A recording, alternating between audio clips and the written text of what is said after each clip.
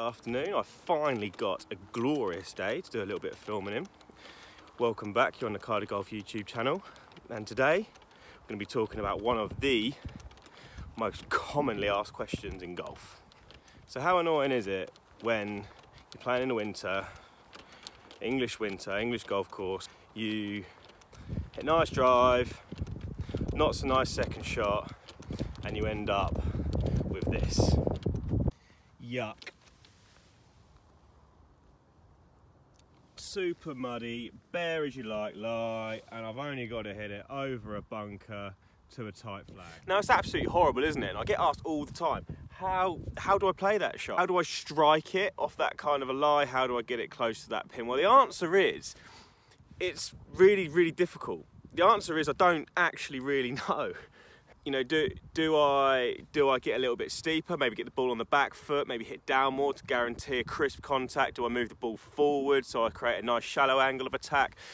Maybe that will stop me from fatting it or finning it, because you know where we all think we're going to hit it. That bunker.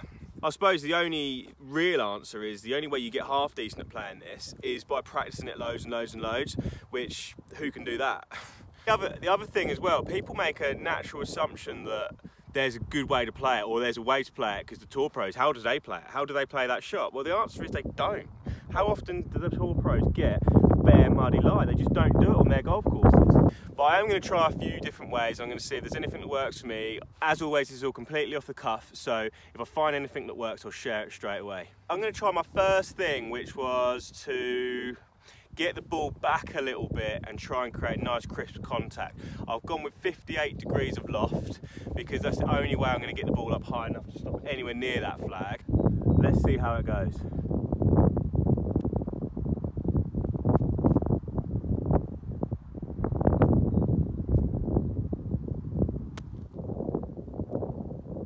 Okay, so it didn't go brilliantly. I'm going to have another go.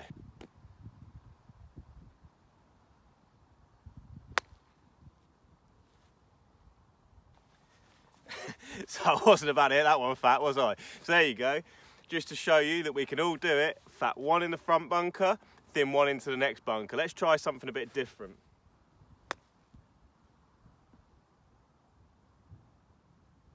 Okay, so that's probably about as good as I could have done.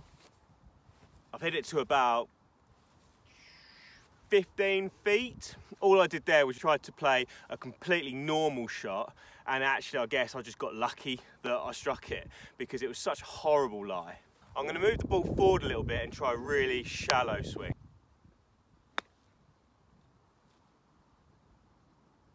Actually, to be fair, that felt quite good. That worked okay. I didn't feel any confidence over it. It felt really bizarre, but actually that worked really nice. So far, still favouring just normal.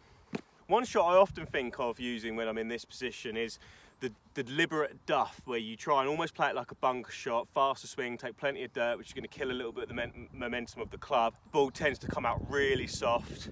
It's just very kind of high risk, high skill shot to play, which frankly I probably haven't got in the locker, but I'm going to have a little go here, see how that one works.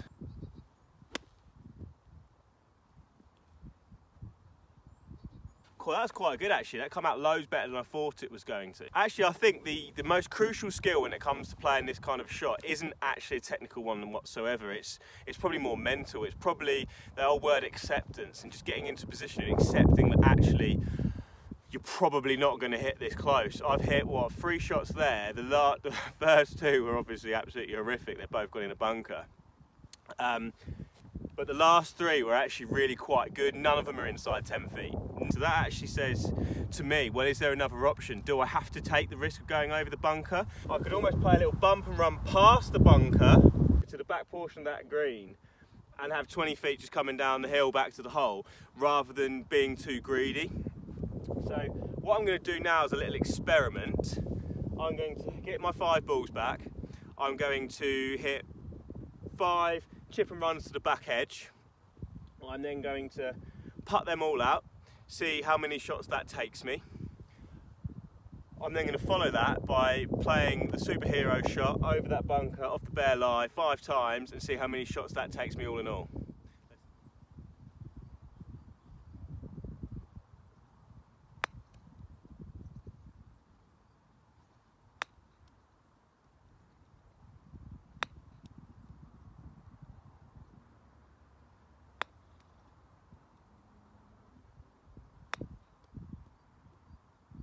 Right, okay, so that was just a simple 7-iron chip and run to the back edge of that green. I've got 5 putts now, all in a very similar place, all about 25 feet. Let's see how many of them I get close.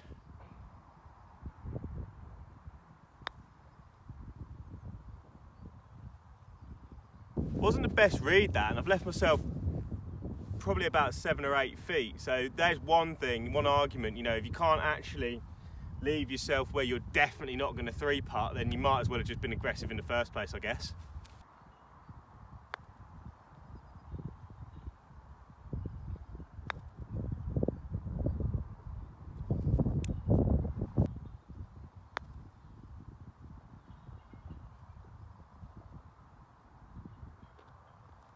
Thank God that one went in. It's really important to learn from your mistakes. So after I hit the first one 7 feet past, I then did it again twice before eventually I learned that maybe I don't have to hit it so hard. Right, my next shot is a little bit further this way. Must have actually struck this one, just topped the others with that 7-iron.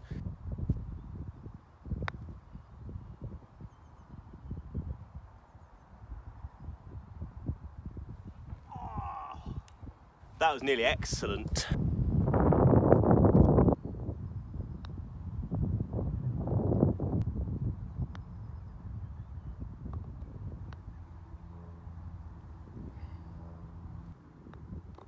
Okay, so out of my 5, I hold one of those putts and 3-putted ones. So basically I've made with the 7-iron bump and run, 1 up and down, 1 where I took 4, yeah 4.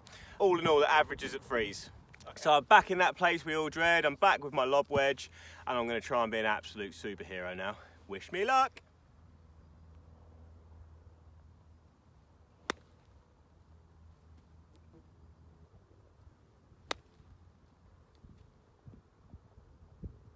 God, I actually hit one to about a foot there, so it is possible.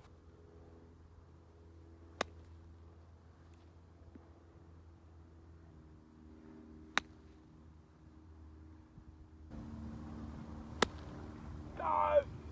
Oh.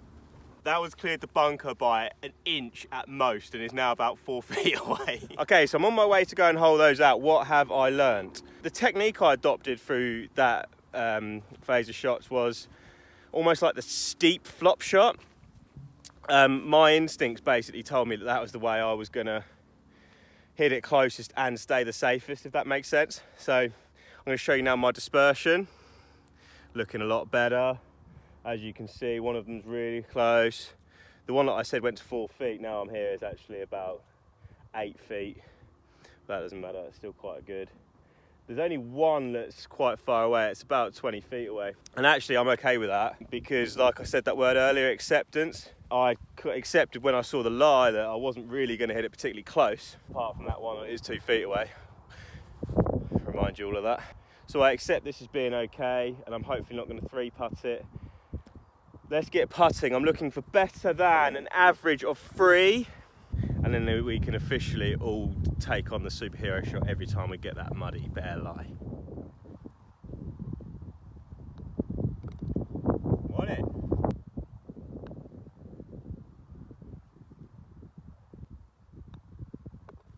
I'd say that was probably my chance there, blown. No, it's not. Oh no. To say that putt's just jumped off something. Really put myself in danger now.